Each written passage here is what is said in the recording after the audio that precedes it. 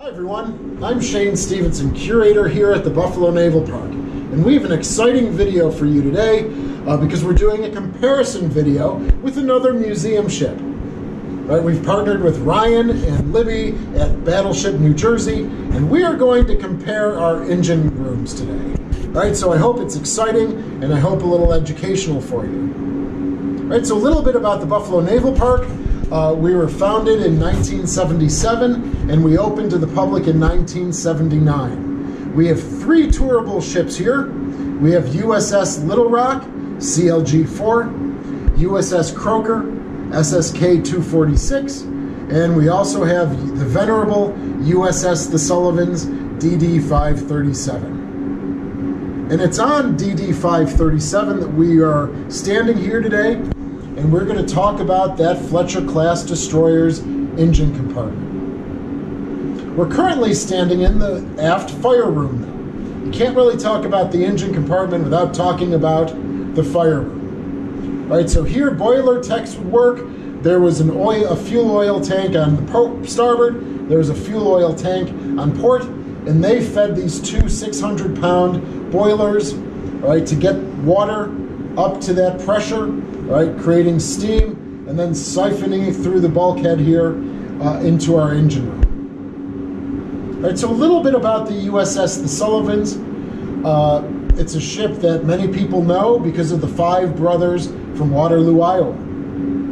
Right, so they all served aboard the USS Juneau, and they were all killed in 1942. So in April 1943, when the ship was christened, obviously it made sense that Alida Sullivan, the mother of the 5 brothers, christen this vessel and send her on her way. Right, so this ship is a story of sacrifice. All right, so let's head back to the engine room and I'll begin the little tour. Thanks, Shane. Hi, I'm Ryan Szymanski, curator for Battleship New Jersey Museum and Memorial. Both the Battleship New Jersey and Fletcher-class destroyers like the Sullivans were designed to operate at roughly the same fleet speed, around 33 knots, which is amazing given the size difference between these two vessels.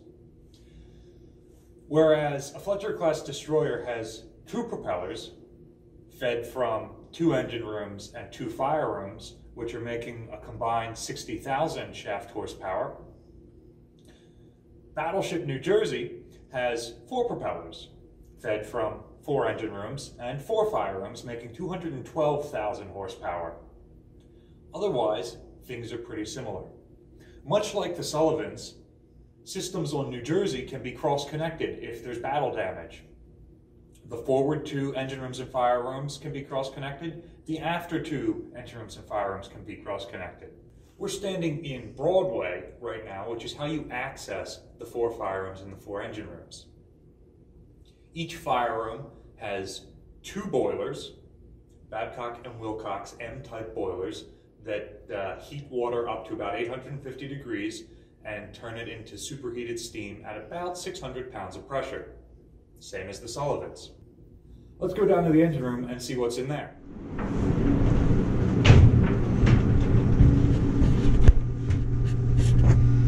All right, so I must mention that sometimes here in Buffalo we bring engineering classes, engineering firms here, and they just go to town in these engineering spaces. It's a marvel to them. And it is amazing to think that 175 of these tin cans, also known as destroyers, were built for World War II. Here we're looking at the throttle board.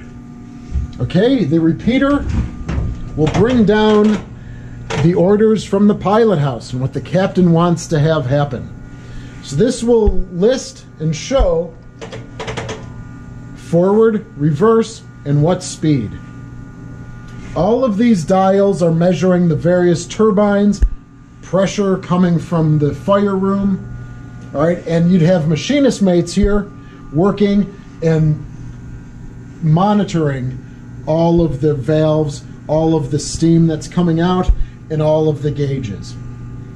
All right, there is also crossover.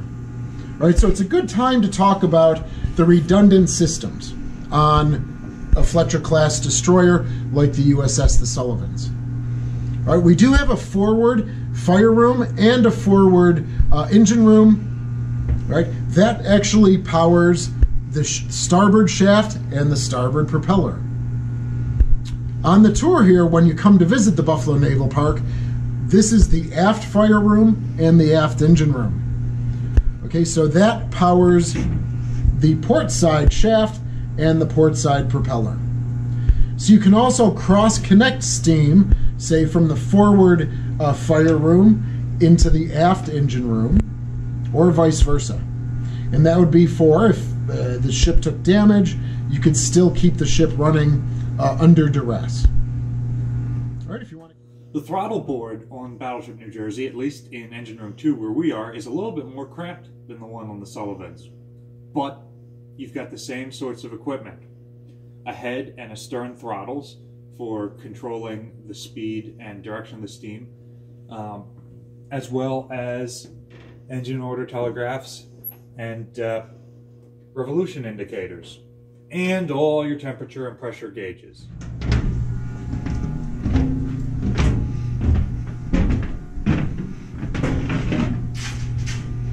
All right, so behind me is the electrical plant. Again, it's just talking about two redundant systems. There is another electrical plant in the forward engine room as well. So we have electrician mate Sparky here, and he is lighting up the compartment for visitors when they come and tour through. So they would siphon off a little bit of steam from the fire room. They would put it into the turbo generator, which would then power the electrical plant. And again, as you can imagine, on a system this complex, that this needed to be monitored 24/7, except when you're in cold iron and actually getting power from another ship or a pier. Follow me.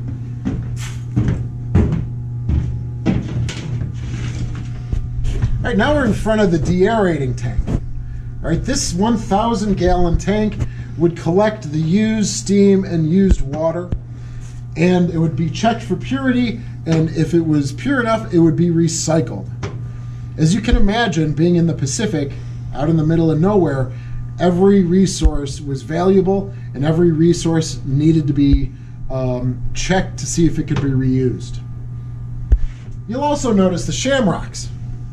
All right, so the USS the Sullivans, in honor of the five brothers, was one of the few ships that was allowed an emblem, even during World War II.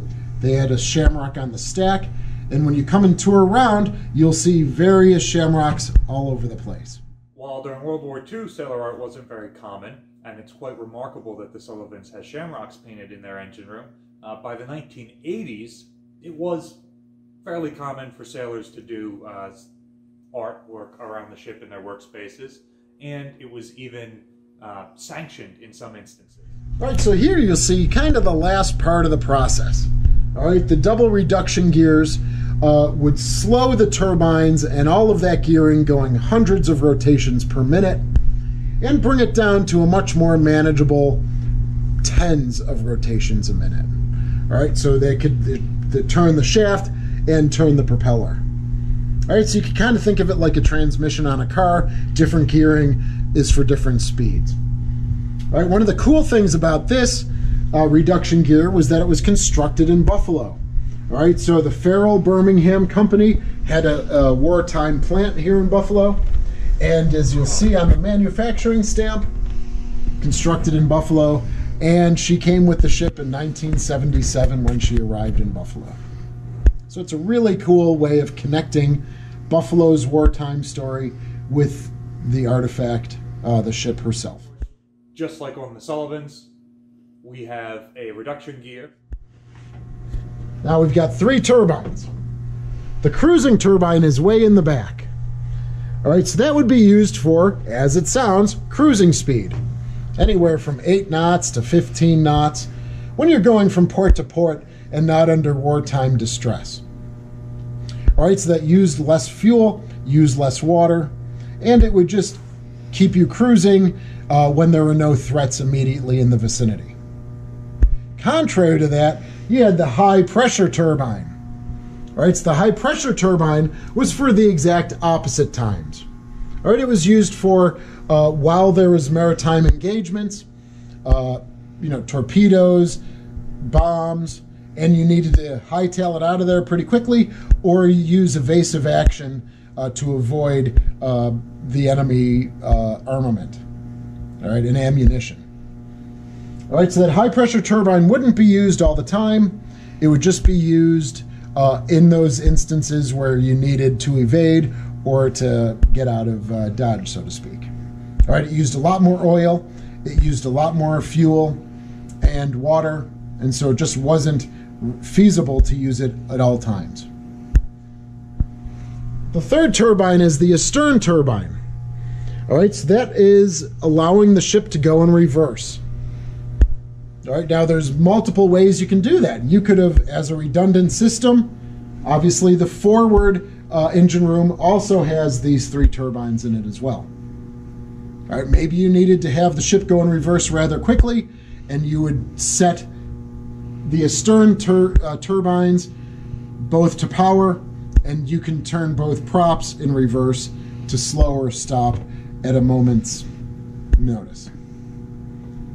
Or if you wanted to make a really tight turn, you could turn one propeller reverse while keeping the other forward. All right, and that allowed you to make a really tight turn, whether you were doing it to starboard or whether you were doing it to port. All right, so that was the Astern turbine that would turn the shaft in the reverse and turn the propeller into the reverse as well. We've only got 2 turbines as part of each turbine unit, a high pressure and a low pressure. We don't have an efficient cruising turbine, and we don't have a dedicated reverse or Astern turbine. Steam coming from the fire room first goes into the high pressure turbine, and then once it's gone through that, it comes into the low pressure turbine. If we wanted to go in reverse, the low pressure turbine also has a stern blading in it, so you could reverse the direction of the steam going into it, and that would hit the astern impeller blades as opposed to the ahead impeller blades, and that would spin the shaft in the opposite direction, moving the ship in the opposite direction. Unlike the Sullivans, 2 of Battleship New Jersey's engine rooms have degaussing motor generators like this one. These help demagnetize the hull of the ship. Fletcher-class destroyers didn't need this. They could do that in the shipyard, and it would last for a long enough period of time that they could just do it whenever they went into dry dock. The Battleship has a little bit more ferrous metal than a Fletcher-class destroyer, roughly 40,000 tons more, and so we have to degauss or demagnetize the hull more frequently. You've seen a lot of very similar systems between these 2 vessels, even though there's a massive disparity in size. That's one of what I think was the U.S. Navy's greatest strengths during the war, that a number of companies were able to produce very similar equipment like this and equip ships. Heck, not even all the Iowa-class battleships had the same manufacturers for their propulsion equipment. However, it was all similar enough, the same sort of steam turbine systems between major combatants like mass-produced Fletcher-class destroyers and heavy hitters like Iowa-class battleships, that a sailor could be assigned to one day, taken out and put in the other the next day, and have a pretty solid idea of how everything worked. All of our information is down below in the description. You have our website, you have a donate page, you have our Facebook, and our Instagram. All right, we get about 60,000 visitors a year, and obviously COVID has really decimated not only us, but other museum ships as well, and we'd love for to have your support. Thanks for watching. Let us know if you like this sort of collaboration video down in the comments section. We have opportunities to do more of this in the future. Remember to like, share, and subscribe to both us, so you can see the new content we're putting out several times a week, and to the Buffalo Naval Park site, where they're releasing new content on completely different classes of ships. New Jersey receives operating support from the New Jersey Department of State. Buffalo Naval Park does not. There are links in the description for ways to donate both to them and also to our YouTube channel. We appreciate your support.